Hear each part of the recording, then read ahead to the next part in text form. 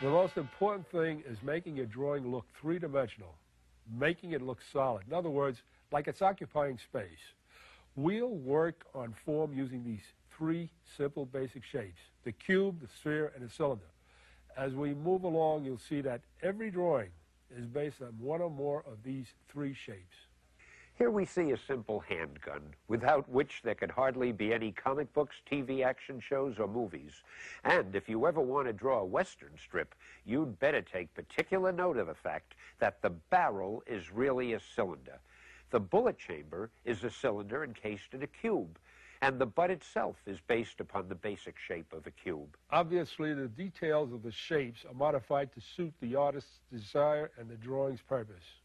But the thing to remember is the actual sphere, cube, cylinder construction beneath the drawing. In fact, every object can be broken down into one or more of these three shapes. Take the automobile. Notice how there's a large cube representing the shape of the body, with a smaller cube denoting the window and roof area. An airplane is equally easy. For me, anyway. I don't have to draw it. The purpose of this is to train you to think through the objects you see. See them as made up of any combination of our three basic shapes: the sphere, the cube, and the cylinder. A very important concept. Just about as important as make mine marvel, of course. Well, now we come to what I'm sure you've been breathlessly waiting for: how everything we've learned relates to the human figure. Notice that in this drawing we use cubes for the rib cage and the hip area, while cylinders form the basic construction of the arms and legs. Even the little band around his thigh follows the form of a cylinder. A few more lines and you've got Daredevil, one of Marvel's most popular superheroes.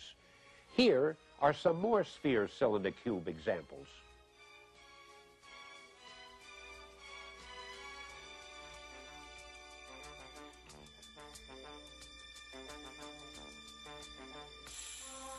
Do you notice how those shaded drawings look solid?